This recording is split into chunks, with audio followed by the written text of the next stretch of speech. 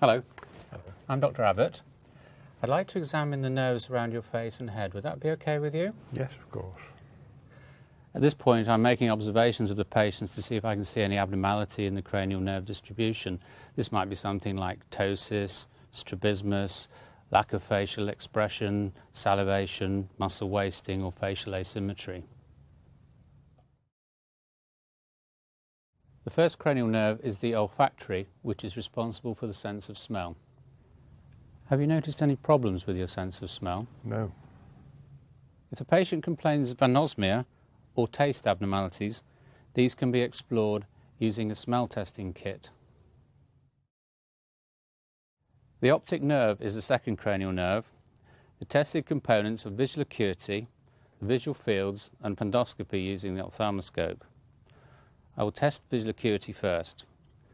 If the patient wears spectacles, then testing is done with the patient wearing them in order to correct any refractive errors. I'd like to test your visual acuity. Can you tell me whether you wear spectacles, please? No. No. Okay, I'd like you to read some print off here. Could you take that in your hand and cover up your right eye, please? Could you read the top line? He moved forward a few steps. The house was so dark behind him, the world so dim and uncertain in front of him. Okay. Could you swap eyes and hands now, please? Then he heard a sniff, felt something warm against his leg. He had almost stepped upon the animal. He bent down and stroked its wet coat. Okay, that's great. Thank you. I've just used a specialist chart which is likely to be available in a special clinic.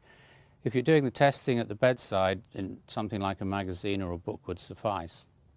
If you do find an abnormality of visual acuity, then you may choose to use a Snellen chart in order to quantify the defect further.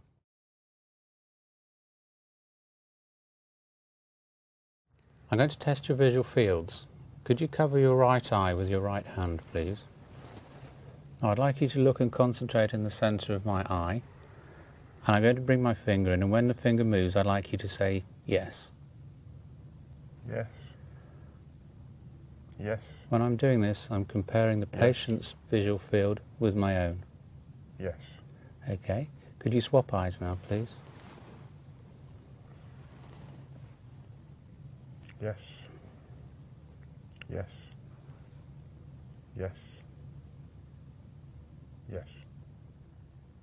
If an abnormality is detected, a formal visual assessment by perimetry or central field assessment could be organised. For fundoscopy, it's best to dim the lights in order to allow the pupil to dilate, and to ask the patient not to look directly at the beam so that the eye stays in a fixed position. I'd like to examine the back of your eye using the ophthalmoscope. What I'd like you to do, please, is to look behind me at the clock and focus on the clock and not look straight at the light. Please notice, for doing this, I'm using the ophthalmoscope for examining the patient's right eye in my right hand, and I'm going to look into his right eye through my right eye. First of all, I'm going to examine the red reflex.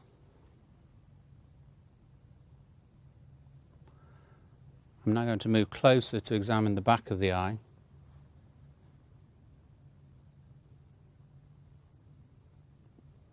I'm looking at the optic disc, I'm looking at the vessels, and I'm now going to scan the rest of the retina.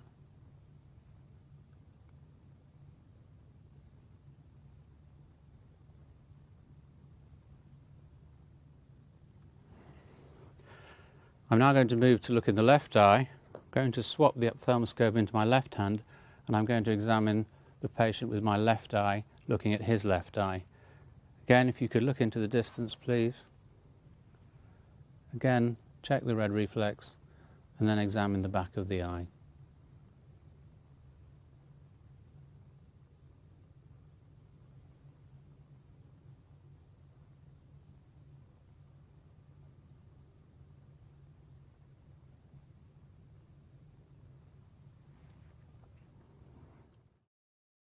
The cranial nerves 3, 4 and 6 are usually examined together. The tested components are the ocular movements and the pupillary reactions. First, I look at the ocular movements. I check at the normal resting position of the eyes and then at the full range of movement. Right, I'm going to test the movement of your eyes now, please. What I'd like to do is get you to focus on the tip of my pen. I'd like you to follow with your eyes and keep your head still. I'd also like you to tell me if you see double at any position. Right. Okay. So if you could just follow my pen. I'm taking the patient's eye movements to the extremes of horizontal gaze first, and then examining vertical gaze.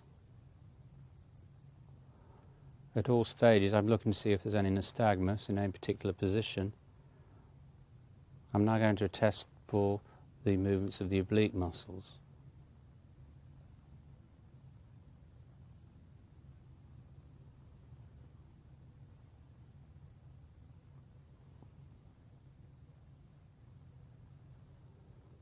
Okay, so you didn't see double in any of those positions? No.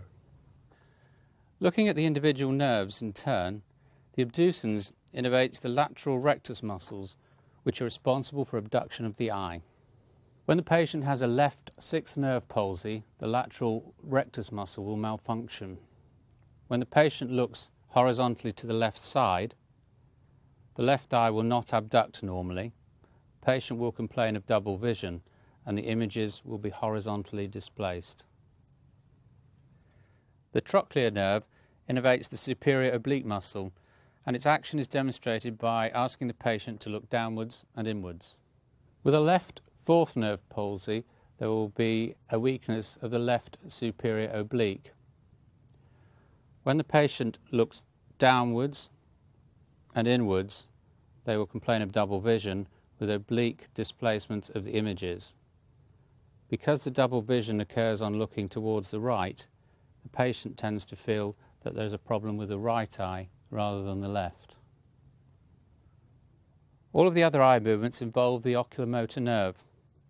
This nerve also innervates the vata palpebrae superioris, where weakness will result in ptosis. In the full picture of a third nerve palsy, the pupil will be dilated and the eye will deviate downwards and outwards. Can you follow the pen again, please?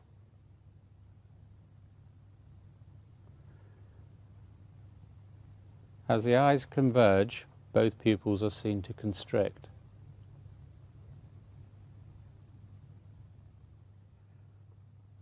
The light reflex involves the perception of light by the afferent fibres of the optic nerve, with the efferent parasympathetic fibres carried by the third nerve. Now I'm going to shine a light into your eyes. I'd like you to look out into the distance, please. I'm going to test the direct and consensual light reflexes. In the direct reflex, I shine the light in the right eye and the right pupil constricts. I shine the light in the left eye and the left pupil constricts. When testing the consensual light reflex, I shine the light in the right eye and the left pupil constricts.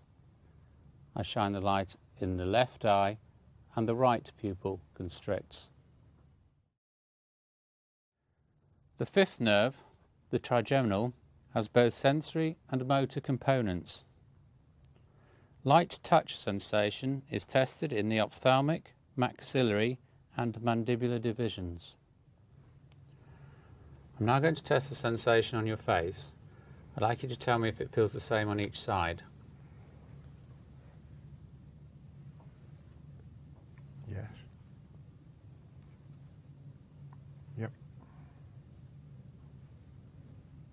Yep. The corneal reflex involves afferent fibres from the ophthalmic division of the trigeminal nerve and efferent for the facial nerve. If incorrectly I touch the insensitive sclera, no response occurs. When correctly I touch the cornea, a bilateral blink response is obtained. This test is uncomfortable. It can be omitted if sensory impairment is not suspected. The motor function of the trigeminal nerve is to innervate the muscles of mastication. I'm going to test your jaw muscles now, please. Can you clench your teeth tight? Keep clenching. I can feel the temporalis muscle contracting. And again, please. I can feel the masseter contracting. can you open your jaw now, please? The pterygoid muscles open the jaw in the midline. Could you keep it open for me? The pterygoids are strong and I should not be able to overcome this movement. Can you move your jaw from side to side? If the right pterygoid muscle is weak, the jaw will deviate to the right, and if the left is weak, it will deviate to the left.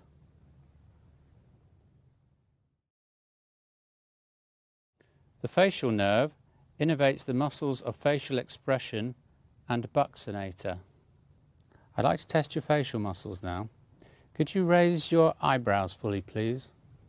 And we're looking for wrinkling of the forehead due to contraction of the frontalis muscle, and this should be symmetrical. Can you now screw your eyes tight together? We're testing the orbicularis oculi muscle, and I shouldn't be able to open the eyes. Thank you. Now, can you smile like this, please? And I'm looking for symmetry of the smile and equal action of the orbicularis oris muscle. Now, can you blow out your cheeks? This is a function of the buccinator muscle. I press gently and see if there's any incontinence of air and escape of air from the mouth. Thank you. The eighth nerve, the vestibulocochlear, has auditory and balance functions. I'm going to test your hearing. I'm going to cover one ear and whisper a number in the other. Would you tell me what the number is, please? 36. Yeah. 43. Thank you. If I detect any hearing deficit, I would move on to the tuning fork tests. I'm going to do some tuning fork tests. This is the Weber's test. Can you hear that vibrating? Yes. Does it sound louder on one side or the other? It's the same on both sides. That's normal. I'm now going to do the Rinne test. Can you hear that vibrating? Yes. Please will you tell me when it stops? I can't hear that. Can you hear that? Yep. That's a normal Rinne test. I would now go on to repeat the test on the opposite side. Both of these tests rely on the fact that normally air conduction is better than bone conduction. If the air passages are blocked, then air conduction will be reduced, and this is conduction deafness. If the auditory nerve is affected, then both modalities will be reduced, and this is sensory neural deafness. The bulbar nerves are conveniently examined together. Now I'm going to test your throat and mouth. First of all, could you give a loud cough, please? Okay. This tests the vagus nerve. Now I'm going to test for articulation, which involves coordination of tongue, teeth and lips, and requires the facial, vagus and hypoglossal nerves. Could you say the days of the week? Sunday, Monday, Tuesday, Wednesday, Thursday, Friday, Saturday. Thank you. What I'd like to do now is to examine the back of your throat. Could you open your mouth wide for me? Can you say ah? Ah. And again, please. Ah. Thank you. The soft palate should move upwards essentially to protect the nasopharynx when the patient swallows. If there is palsy, the soft palate is pulled to the stronger side. The gag reflex is elicited by gently touching the posterior pharyngeal wall on each side and results in a gag response. It is uncomfortable and not usually tested in the conscious patient. It requires both cranial nerves 9 and 10 for afferent and efferent roles respectively. The 12th nerve, the hypoglossal, innervates the motor supply to the tongue. I'm going to examine your tongue. Could you open your mouth for me? Could you protrude your tongue? Can you move it from side to side? Now can you push your tongue against my fingers? And can you do it on the other side, please? Thank you. The accessory nerve innervates the sternomastoid muscles and the upper fibres of the trapezius. I'm going to test your neck and shoulders. Could you shrug your shoulders for me, please? I'm looking for symmetrical elevation of the shoulders by the trapezius muscles here. Next, could I get you to turn your head against my hand? And I'm looking here at the sternomastoid muscle. If we could do it the other side, please. Could you turn your head against my hand again? And again, we're looking at the sternomastoid muscle here. Okay, that's all I need to examine. Thank you.